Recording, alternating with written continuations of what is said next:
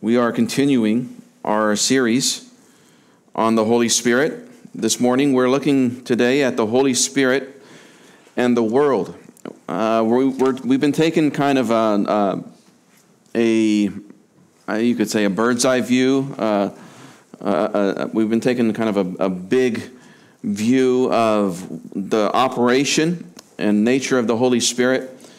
And this is our last one today that we're going to be doing on this, taking that kind of an approach. In the coming weeks, we're going to be looking at regeneration, the indwelling of the Holy Spirit, the baptism of the Holy Spirit, fullness of the Holy Spirit, and more specific things along those lines, the illumination of the Holy Spirit, and so on. So, thank you for bearing with us and getting to understand these things. Really, these past few weeks, including today, are really the foundation for those other weeks to come. Because in speaking about the baptism of the Holy Spirit or the fullness of the Holy Spirit, the gifts of the Holy Spirit, things along those lines. You're assuming a lot. You're assuming all of the things that we've been covering these past few weeks. And so we're really just laying a foundation for the weeks to come. You're going to notice we're going to be constantly referring back to principles and realities, truths that we've already been covering. So this morning we're going to be looking at the Holy Spirit and the world, a topic not often covered when you cover pneumatology. I think it's important for us to wrap our minds around this aspect to help guard us from error in other areas. Let me go to the Lord in prayer as we begin. Heavenly Father, we come before you. We ask, Lord, that you would help us to understand your word, help us to understand who you are, God, as the triune God, that we would relate to you correctly, that we would know our God in all his persons, Father, Son, and Holy Spirit, that we would know each of you, God. We pray for your help. We pray for your illumination of your Holy Spirit, that he would enable us to understand, perceive, submit to, value, and live out these scriptures that we're looking at today. We pray, Lord, that the Holy Spirit would come and enable us to rightly divide the Word of God. Help me to present it in an understandable and helpful way. We pray these things in Christ's name. Amen. So again, today we're looking at the Holy Spirit and the world. The Holy Spirit and the world. And specifically, we are thinking about today the realm of common grace. So when we think about the common grace of God, how does the Holy Spirit communicate the common grace of God to an unbelieving world? We know from Scripture that you could classify the grace of God, the unmerited favor and kindness of God, is classified in two sections. One is common grace, and the other is special grace. Special grace is the operation of God to, for example, save a sinner, to regenerate a heart. We're going to be looking at that next week, the special grace of God. Special grace of God is seen in the church, and the operation of God, illuminating the Word to us, working in us in a special way as His people. But what about the rest of the world? Does the rest of the unbelieving world benefit in some measure from the grace of God, from just a general kindness of God? Yes, of course. As Christ said in the Scriptures, that the Father, God, causes the sun to rise on the just and the unjust. So that's common grace. So we're going to be looking at specifically the operation of the Holy Spirit when it comes to common grace.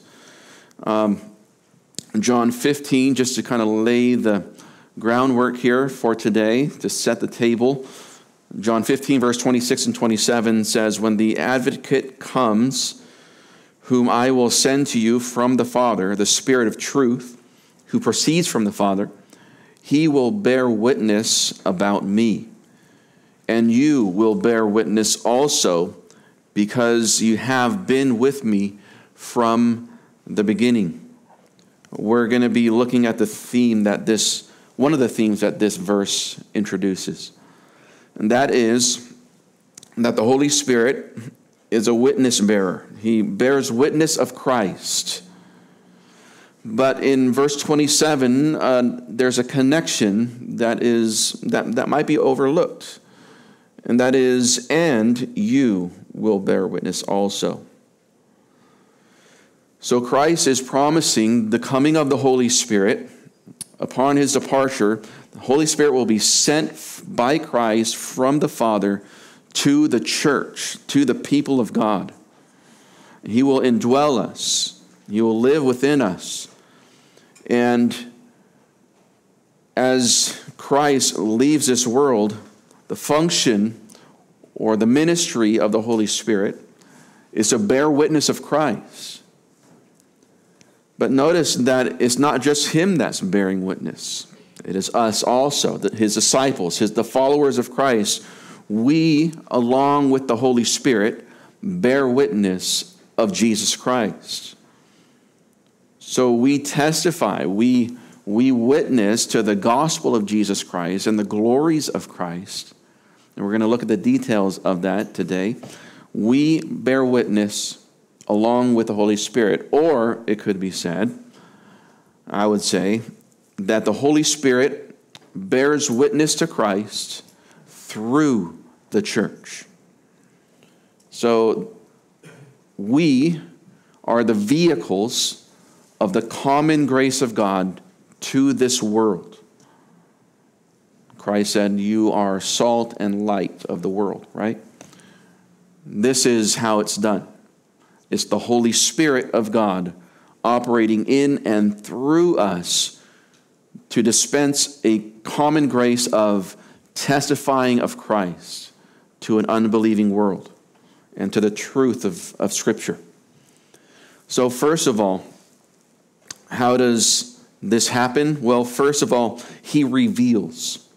He reveals. The Holy Spirit reveals truth. He reveals truth. And you could think of this, and Scripture presents this revelation of God as light. So when the Holy Spirit reveals, the way he has revealed is through the Scriptures. And the Scriptures, this revelation is called light. It's the light of revelation. Now we understand that apart from the light of revelation, we and this world would remain in complete darkness. We would remain in complete darkness. We get this from verses like Psalm 119, verse 105. Your word is a lamp to my feet and a light to my path. The word of God, revelation, the Scriptures, is a lamp to our feet. It is a light to our path. Also in Proverbs 6:23, for the commandment is a lamp, and the law is light. There's those same two words again. The commandment is a lamp, and the law is light. This is the function of the Bible in this world. It is a lamp and a light in a dark, dark world. If God doesn't light our path with the light of his word, then we would be where? We would still be stumbling around in the darkness of sin, wouldn't we? That's why the word is called light. Because when it reveals God, it is like this bright light in a dark place. and He illumines our minds. And this is part of special grace. He illumines our minds as believers to see and perceive the light, to see it as light, and to utilize it for our path. Now, this revelation of God, this light, is by the Holy Spirit. So it is a revelation that is by the Holy Spirit. So the Bible, just to put it plainly, the Bible comes from God. It comes from the Holy Spirit. And we get this from many passages, but probably the best one is a passage in 2 Peter 1, verse 20 and 21. It says this, "Know this, first of all, that no prophecy of Scripture comes by one's own interpretation. For no prophecy was ever made by the will of man." Excuse me, but men, being moved by the Holy Spirit, spoke from God. So this isn't a lesson on the inspiration of Scripture, so I'm not going to go into much depth here. We're not going to linger here very long. But we can simply state as fact that all of Scripture comes from God by the Holy Spirit. Notice you have all of these elements from God, and specifically that's God the Father, or you could say the triune God, generally speaking, because every person of the Trinity is active and involved in working in harmony in this work of revelation. But specifically, God the Father speaks, and He speaks by the Holy Spirit. He speaks to us by the Holy Spirit. But it is through men. It is men being moved, right? Men being moved by the Holy Spirit spoke from God. So he traces it. He traces the Scripture and says it's from men, but those men are moved by the Holy Spirit, and the Holy Spirit speaks from God. So the Holy Spirit takes the truths of the Father, and He relays it to us through human vessels. Now, the New Testament and the Old Testament both give credit to the Spirit of God for all of Revelation. 2 Samuel 23 says, "Now these are the last words of David. David, the son of Jesse, declares, the man who was raised on high declares, the anointed of the God of Jacob and the sweet psalmist of Israel." That's the introductory. Here's what he declares. He says, "The Spirit of Yahweh spoke by me, and His word was on my tongue." So he's saying, when I spoke or when I wrote down Scripture, the Psalms that we have, that is the Word of God. That's the very Word of God. He spoke by or through David. And notice it is the Spirit of Yahweh who spoke through David. Specifically, the Holy Spirit spoke through David. And he says, His word was on my tongue. So when David spoke this revelation, it was not David's words, but whose words? God's. The Spirit of God. The Spirit of Yahweh's words. What were the words that were on the tongue of David?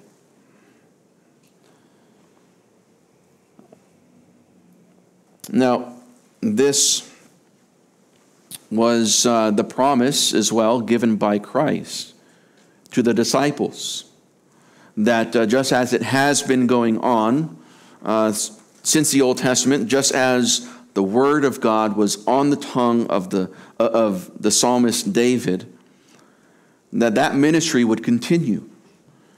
And the Spirit of truth would come upon them. So the Holy Spirit is called the Spirit of truth. As Christ would leave his earthly ministry, he promises the disciples that they would receive the Spirit of truth. Notice how he's spoken of in this way in John 14 and John 16. He says, I will ask the Father, and he will give you another advocate, that he may be with you forever, the Spirit of truth, whom the world cannot receive, because it does not see him or know him. You know him because he abides with you and will be in you. And then later on in verse 26 of John 14, but the advocate, the Holy Spirit, whom the Father will send in my name, he will teach you all things. Who is this? The Spirit of truth will teach you. So what will he teach you? He'll teach you truth. He will bring to your remembrance all that I said to you. And then later on in that evening, in John 16, verse 13, Christ says, but when he, the Spirit of truth, comes, he will guide you into all the truth. For he will not speak from himself, but whatever he hears, he will speak, and he will disclose to you what is to come. So this sounds a lot like 2 Samuel. This sounds a lot like 2 Peter, doesn't it? That God will speak and reveal truth to a human vessel, and he will speak by his Holy Spirit through men. The Spirit of truth will come, and he will guide these apostles into all the truth. He will take from the Father. He will not speak from himself, but he will take whatever he hears from the Father, and he will speak it to them and teach them, and he will disclose to them what is to come. That's prophecy. That's prophecy. And so we see that's the promise of the Holy Spirit. And the result is now we have the New Testament. We have Scripture. 1 Corinthians 2:10. But to us, this is Paul speaking, and he's speaking as an apostle, as an author of the New Testament Scriptures. He says, but to us, God revealed them through the Spirit. What's the them? It's the things of God. It's the wisdom of God, the truth of God in the context before in chapter 2. So to us, God revealed them through the Spirit. Notice the mediation. God the Father through the Spirit again, because the Spirit searches all things, even the depths of God. So from God the Father, through the Holy Spirit, to these men who would write Scripture, and that's how we get the New Testament. That's how we get all of Scripture. So this is the ministry of the Holy Spirit. He has come to reveal truth. He has come to reveal God himself in Scripture. Now, one author writes this, Thomas Brooks. He says, the Spirit teaches the saints all things. What does that mean? He says, 1, he teaches them all things needful for the salvation of their souls. That is, all things necessary to bring them to heaven. 2, he teaches them all things needful to life and godliness. 2 Peter 1:3. 3, the Holy Spirit teaches them all things needful to their places, callings, genders, ages, and conditions. 4, he teaches them all things needful for you to know, in order to preserve you in the truth, and to preserve you from being deluded and seduced by those false teachers. So that is what's included in the all things necessary for life and godliness, all things needed for salvation, all things needed for daily conduct in all situations, and all things to guard you from falsehood. That's what this Holy Spirit has revealed to us in the pages of Scripture. He's given man everything that we could ever need to know in the pages of Scripture when it comes to life and godliness. Now, the Holy Spirit reveals truth, or he has revealed truth in the pages of Scripture. But he also testifies to that truth in the world. So secondly, this morning, he testifies. He testifies. Now, we've been looking at this, and this theme has been coming up as we've been looking at the operation of the Holy Spirit over the past few weeks.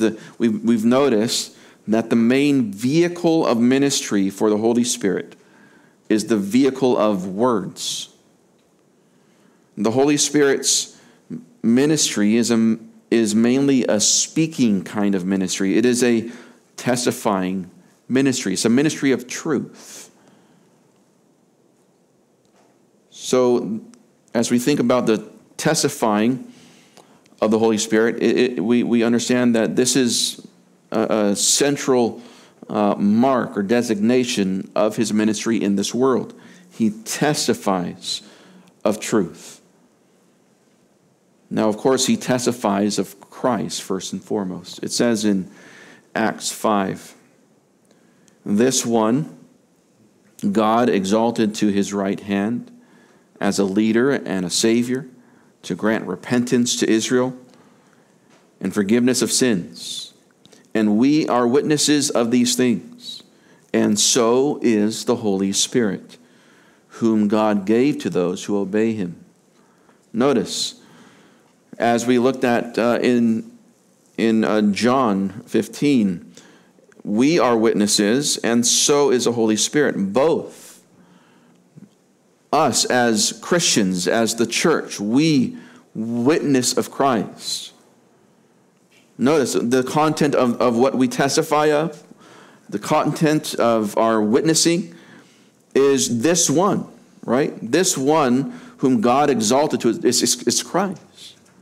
We are witnesses of Christ, and so is the Holy Spirit. He testifies through the church. How amazing that we as a church bear witness of this one. And how stunning on top of that the Holy Spirit testifies along with us.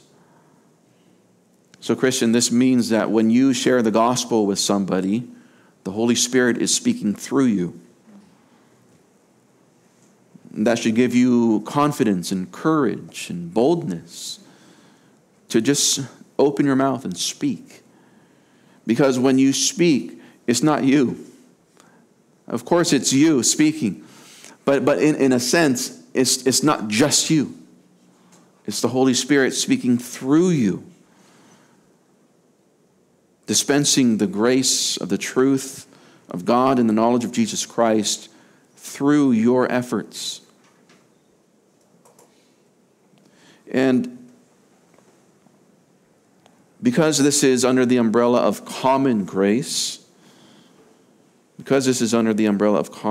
this testifying does not automatically produce belief, right? So as you testify of Christ, not everybody that you speak to becomes saved, right? Not everybody that you talk to just says, all right, I'm in, I believe. I mean, it's more often than not that they don't, that they reject the gospel of Christ. That belief, that acceptance of the testimony of the Holy Spirit, that's a work of special grace or regeneration. That's what we're going to look at next week. So what we understand is, though the Holy Spirit testifies, that testimony meets resistance. It is opposed. It can be rejected. This common testifying, just the general call, it's called.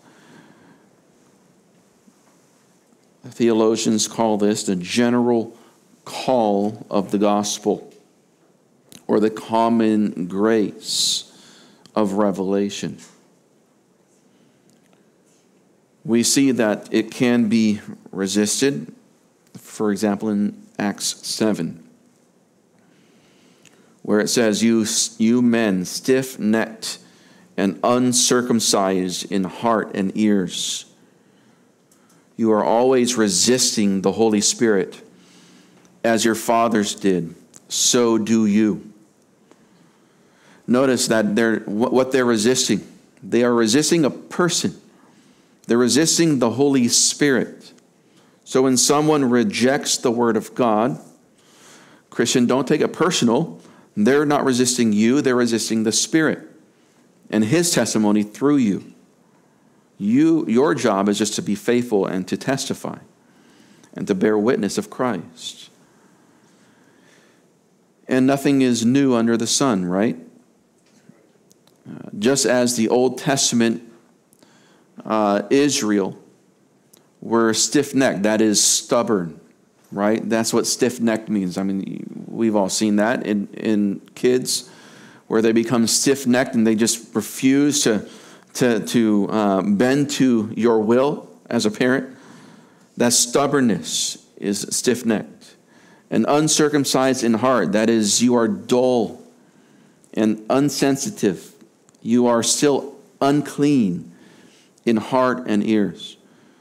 So a heart and a mind that rejects the truth of God, ears that just turn a deaf ear to the truth of God, that is resisting God. And I believe it's Peter here in the context. He says, as your fathers did, so do you. As Old Testament Israel did resist the Holy Spirit. Well, how did they resist? When did they resist? Well, it was when all the prophets would speak. It was when Moses would speak on behalf of God. It was when David would speak on behalf of God. Isaiah, Jeremiah, Ezekiel. When these men of God would come to the people of God and prophesy or testify the truth of God and their need of repentance, they rejected these people, right? But the reality is they were resisting the Holy Spirit. That is what was happening behind the scenes, you could say.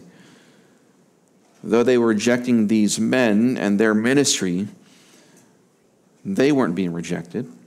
It was the Holy Spirit and His truth.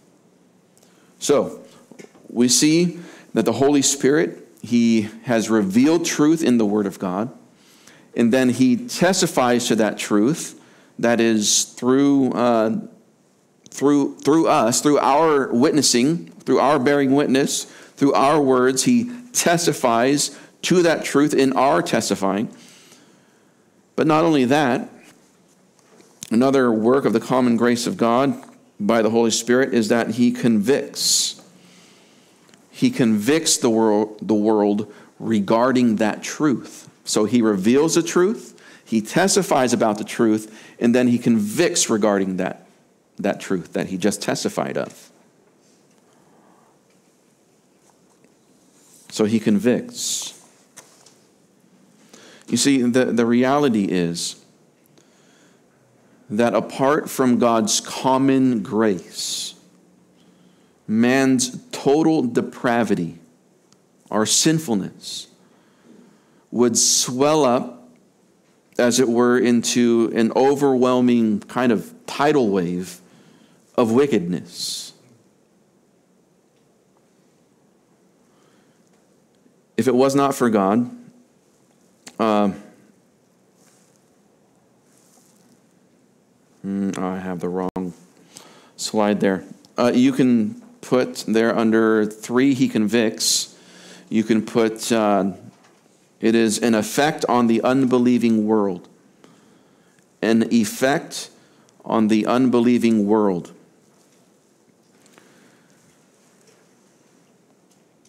Christ, at the end of His life, promises that the Holy Spirit would come and live in believers.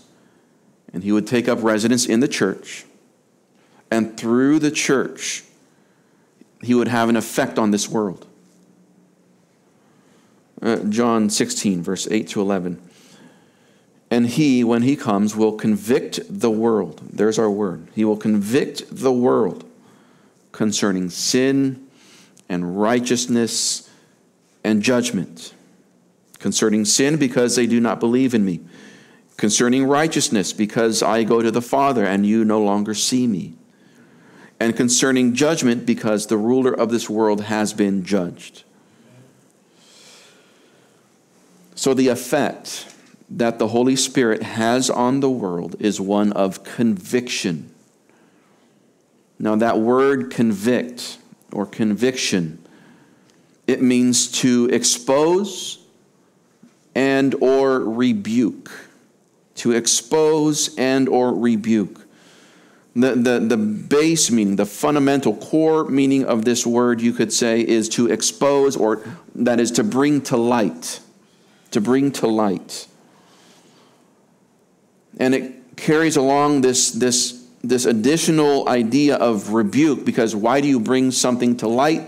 Why do you expose especially a fault? Well, it's to rebuke the person for that fault. So it is to expose, to bring to light, and then rebuke. So that is the ministry of the Holy Spirit towards unbelievers. For believers, this is just the very beginning of his work, right? This is just the very beginning of his working of grace in our heart. You are convicted of your sin, right? You didn't, I hope you didn't come to Jesus because it was a good financial decision, or because you had nothing better going on, or whatever else, what other trite reason. You come to Christ because you're convicted over your sin, because Christ is the only refuge from the wrath of God. That's why you come to Christ.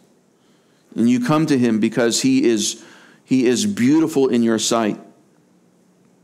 Because you see the sinfulness of yourself and the wickedness of your own heart. And you look outside of yourself and you behold Christ in his glory. And you are drawn to him because of his love for you. And the first element of that work, and part of the just common grace of God, is that the Holy Spirit, through us, mind you, through us and through his word, convicts the world. Now, he parses it down. Christ parses it down into three elements or three things that the Holy Spirit convicts about. And they're just right there in the text. Concerning sin, concerning righteousness, and concerning judgment. Those are the three blanks there on your notes. Concerning sin, concerning righteousness, concerning judgment. Now, first of all, concerning sin. Concerning sin. The word sin there is singular. It's singular. And it's the idea of the sin. The primary sin. And we know that the primary sin is and the most wicked sin is a rejection of Christ. Right? We don't go to hell just because we reject Christ. But of all the sins that we are judged for, that is the most heinous. The unbelief of the heart towards Christ needs to be pointed out to believers. Right? And that's what he says, concerning sin, because they do not believe in me. That's the central focus. That's the central focus and the prime, you could say, sin that just caps all other sins off. Is the sin of unbelief. It's the rejection of Christ. Secondly, he says, concerning righteousness. Concerning righteousness. Now, as concerning righteousness, he says, because I go to the Father and you no longer see me. What he's saying is, the Holy Spirit, when he comes, he will convict the world concerning, for this one, he will convict the world concerning righteousness. Why does the Holy Spirit convict the world concerning righteousness? Jesus says, well, the reason is because I go to the Father and you no longer see me.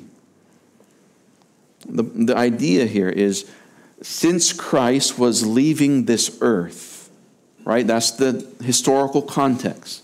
Since Christ was leaving this earth, his display, his life of righteousness would no longer be seen, right? His perfect life was a testimony, was a display of pure righteousness, perfection.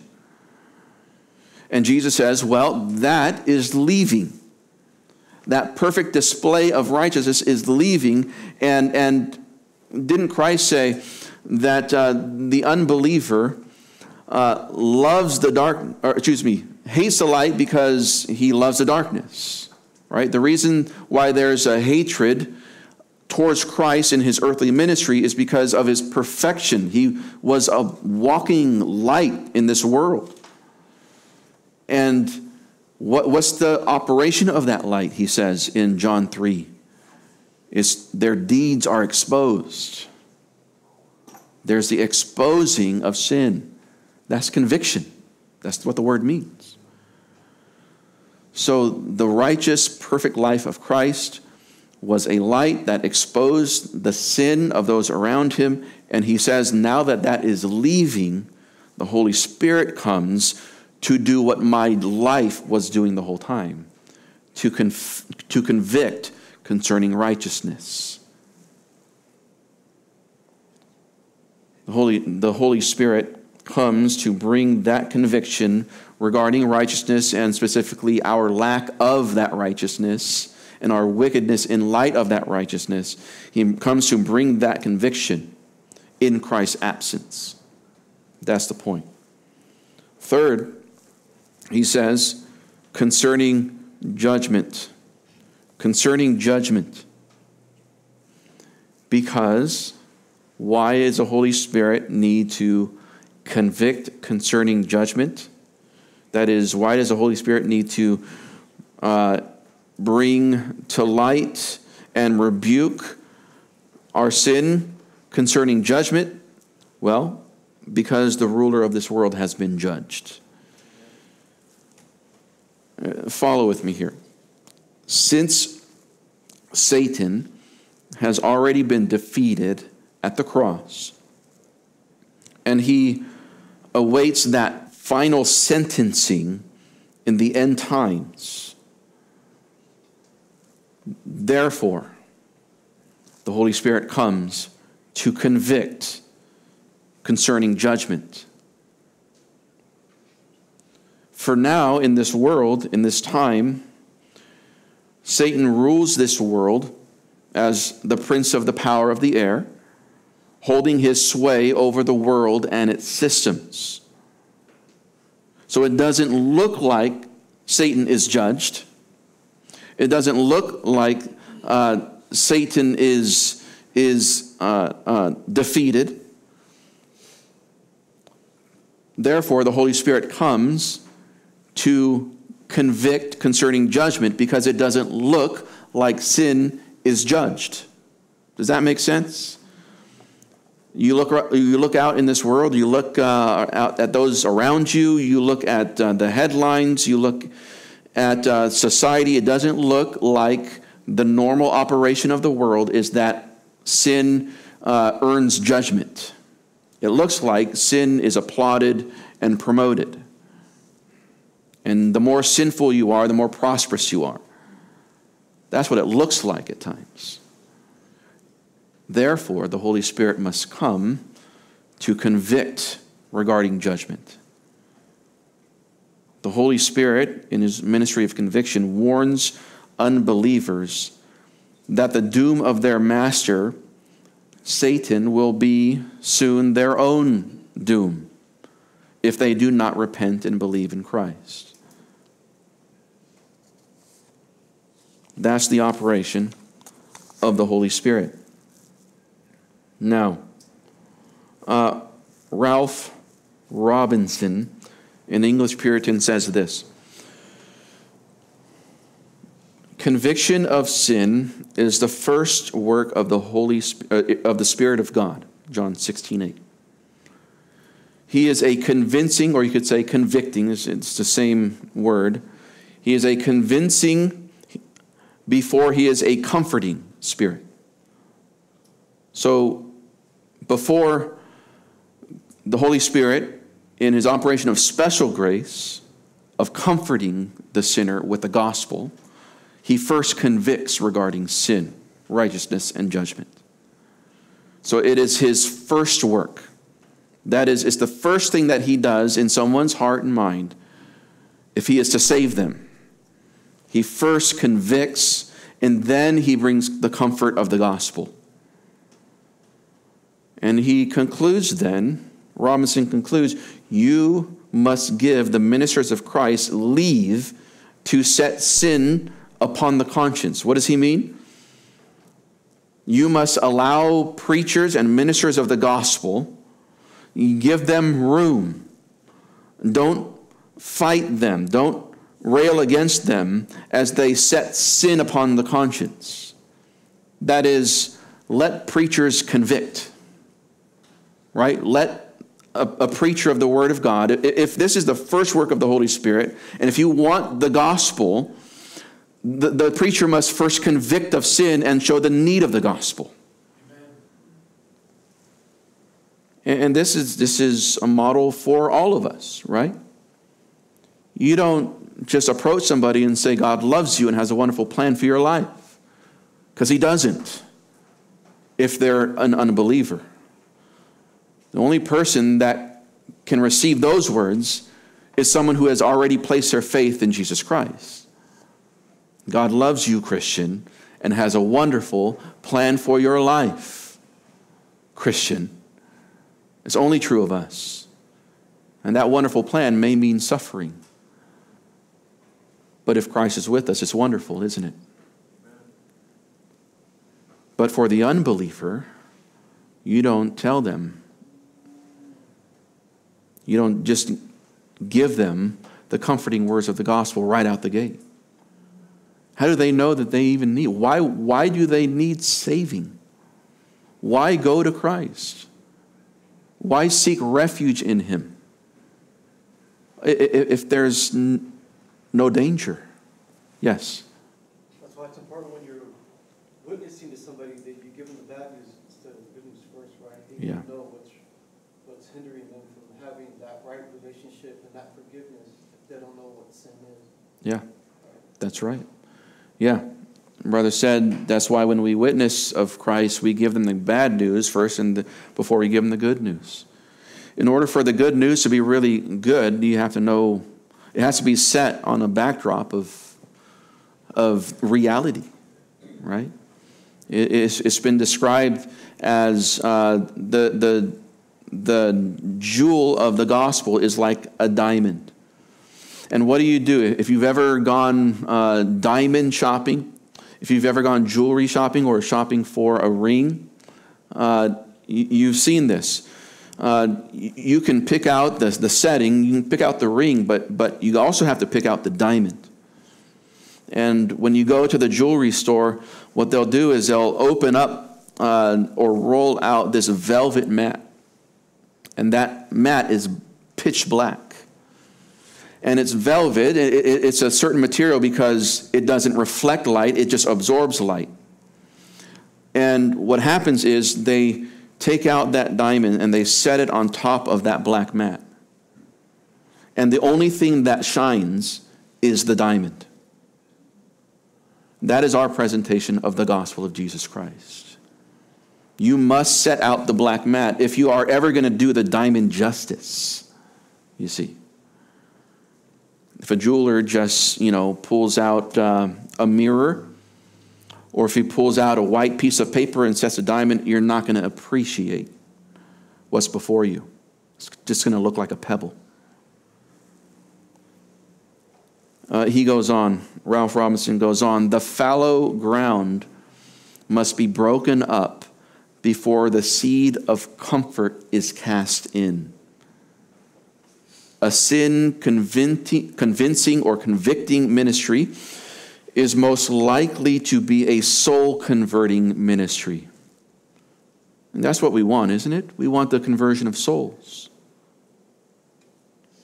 And Robinson, in his wisdom, because he knows the Word of God, right? He says, you know what? If you want to be most successful at soul conversion, you have to first be successful at soul convicting.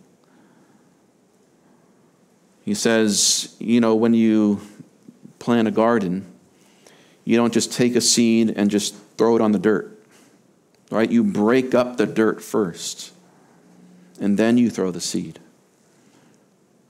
So it is with the sinful, hard heart of man.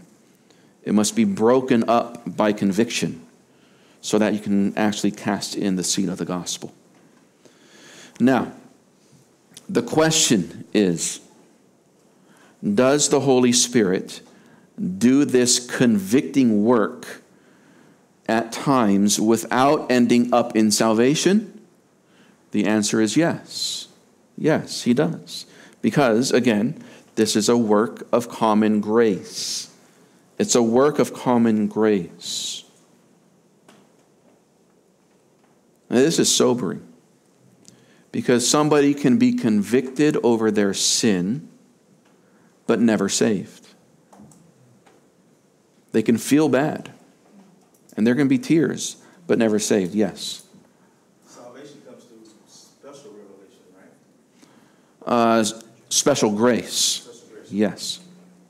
Yes. Salvation, which is the comforting of ministry of the Holy Spirit, that's a work of special grace. This is a work of common grace. Now, in the work of special, yes. Also, is special revelation and general revelation different from common grace and common revelation? And special revelation, I mean? So the question is general revelation and special revelation the same thing as common grace and special grace? No, they're two different things. So there's some overlap. There's, things that they share, as it were, but they are two separate things. So general revelation is just what we know about God, because that's revelation. Revelation is knowledge of God. So general revelation is what we can know about God from nature and history and just in general creation. Special revelation is where God spoke, right? Common grace is just the common kindness of God, and special grace is the special kindness he has just for the elect, his people. Yeah. Does that get it for you? Yes. Another question or thought? Doesn't God reveal himself to everyone in general revelation also? Yes. Yeah. That's where there's overlap. So it's so the work of general revelation is a work of the common grace of God. Right? So there is overlap there, but they are two separate things because there's revelation and there's grace, right? That's knowledge about God and the kindness of God, right? So those are two separate things, but they do overlap in the same, you could say, event or situation. Yeah. Good. It's good to clarify and crystallize those things in our minds. Any other questions or thoughts? You can interrupt me at any point, just to make clear. Okay, so this is a work of common grace. Conviction can be a work of common grace. It can also be the beginnings of a work of special grace, right? Because we must be convicted of our sins to run to Christ for salvation, right? So it can be the beginnings of special grace, but in and of itself, just conviction is a work of common grace. It is an act of God's kindness even to an unbeliever who remains an unbeliever. One illustration of this is the illustration that Christ gives, the parable of the sower. He says in Mark 4, this is also found in Matthew 13 and Luke 8. But here I want to look at Mark 4 because it's a little more just simple and straightforward to the point. Mark 4:2-8 says, he was teaching them many things in parables and was saying to them in his teaching, listen to this, behold, the sower went out to sow. And it happened that as he was sowing, that is, spreading some seed fell beside the road, and the birds came and ate it up. And the other seed fell on the rocky ground, where it did not have much soil, and immediately it sprang up because it had no depth of soil. And after the sun rose, it was scorched, and because it had no root, it withered away. Other seed fell among the thorns, and the thorns came up and choked it, and it yielded no crop. And other seeds fell into the good soil, and as they grew up and increased, they were yielding a crop and produced 30, 60, and 100-fold. So we see here in the first three soils, where the soil just falls on the road, where the soil goes in rocky soil, shallow ground, and the soil where the seed fell on a thorny soil. Those three soils are the work of the common grace of God, where it's just a common, dispensing of the Word of God. And that happens every Sunday, doesn't it? Where the preacher stands up to preach, and you just have a mix of all different kinds of people, believers, unbelievers, and all different kinds of unbelievers. Now, the most common response is the first response, where it just falls on the side of the road, where somebody just sits under the teaching of the Word of God and the preaching of the Word of God, and just survives the lesson, survives the sermon, and just is more concerned about other things, and just nothing got through. There's no response there. And that's probably the most common response when it comes to unbelievers. Second response is where it fell on rocky ground and it did not have much soil. But notice that there is a response. He says it sprang up because it had no depth of soil. And the sun rose and it was scorched, and because it had no root, it withered away. And Christ says here that it actually sprang up. So there was some visible, apparent response. And the same thing with the one that fell among the thorns. It came up. And other seed fell among the thorns, and the thorns came up and choked it. So there's a response there. That this seed springs up, but so do the thorns along with it. So in both of these cases, you have the Word of God, the common grace of God going out, and there seems to be some response. That's conviction. That's conviction. Where maybe they feel bad about what they did. They realize that, my life is in shambles. I'm not comfortable here. Seems like what these guys are offering has some sort of answer. I really like being around Christians. They're really nice. I feel like I belong here. I feel good here. Whatever the response is. And the response could be, there's varying degrees to this, right? I mean, the response could be all the way to the point of they're baptized and they become a member of a church, right? Because they look like the rest of the seeds that spring up. The response can go all the way to there. But, he says, as he explains in the rest of the passage, there's a point where they fall away. There's a point where the growth stops. Whether it's by trials or persecution or just the cares of the world and the temptations of sin, pulls that one away, and they yield no crop. They yield no crop. There's no true life there, though it might look like it for a while. That is the work of the common grace of God in the conviction of sin, righteousness, and judgment. Now, what's our response to that reality? Well, our response is not to go out and try and figure out who's the wheat and who's the tare, right? Because Christ says that there will always be tares among the wheat. It has to be that way.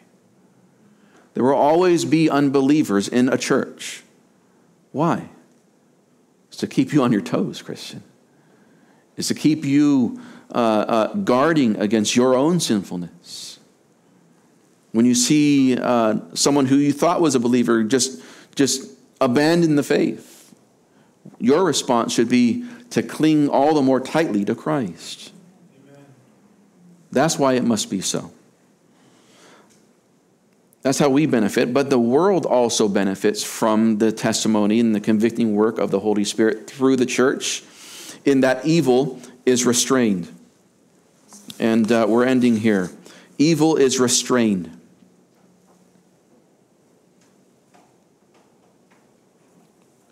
The effect of this revealing, testifying, and convicting work of the Holy Spirit in the unbelieving world.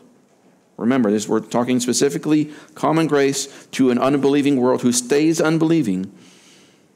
There is still an effect of this convicting work, and that is that evil is restrained. That is why, though we are totally depraved, though sinful man is totally depraved, that's why we're not as bad as we could be. Because there is a restraining work of the Holy Spirit. 2 Thessalonians 2, verse 6 and 7. And you know what restrains him now. Now the him is the man of lawlessness. You know what restrains him, the man of lawlessness now, so that in his time he will be revealed. So there is coming a time when the man of lawlessness will be revealed. That is the Antichrist, what it seems to be in Scripture. And he says, but even now, the mystery of lawlessness is already at work. So the man of lawlessness that typifies rebellion against God is yet to be revealed. But still today, there's that spirit of lawlessness, that mystery of lawlessness that's operating in the world today. It's the same mantra. It's the same godless rebellion, but it's not typified in a person yet. But yet it is still operational in the world. The mystery of lawlessness is already at work. It's already happening. So what's happening now? Only he who now restrains will do so until he is taken out of the way. So we see here that there is lawlessness happening in the world, but there is also a restraining happening in the world at the same time.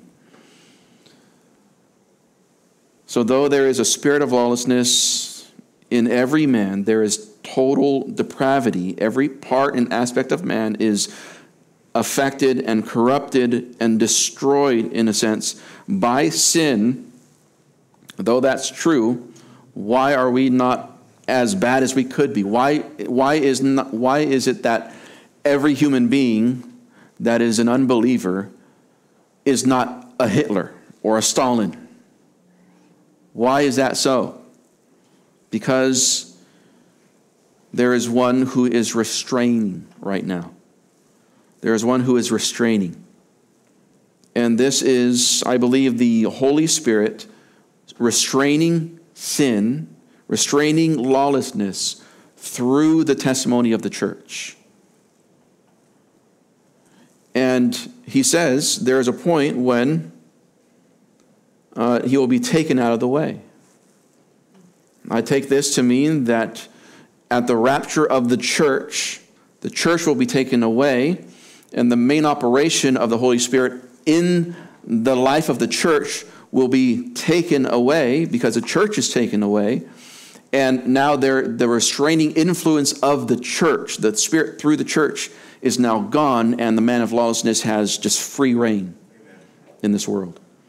And that will happen in the tribulation. So, what holds the evil wickedness of sin back from bursting forth into just utter chaos? It is God's common grace through the Holy Spirit.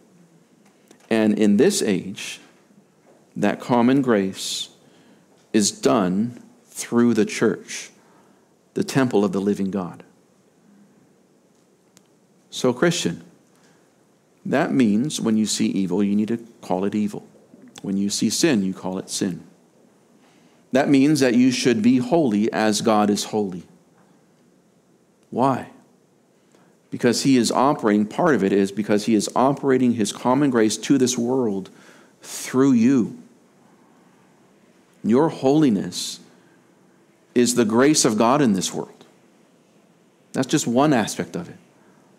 Let alone it's a better life. A holy life is a better life, trust me. A Christ-like life is a better life than you trying to do things on your own. But here we see it is a work of the common grace of God in this world. You're a light. Be a light, Christian. So we see that the Holy Spirit is living and active in the world today. Having revealed God's truth in the Scriptures, he now testifies to that truth and convicts the world of that truth through us, the church. So let us be a strong church to hold up the light of the truth and the gospel of Jesus Christ in this dark world. Amen? Amen. Next week, we're going to be look at the specifics of the work of the Holy Spirit, especially in the life of the believer. We're going to be looking at regeneration and indwelling. It should be a super encouraging time for us. Let's pray. Heavenly Father, thank you for your Spirit. Thank you that you have sent him into this world, into the church, into our own hearts, Lord.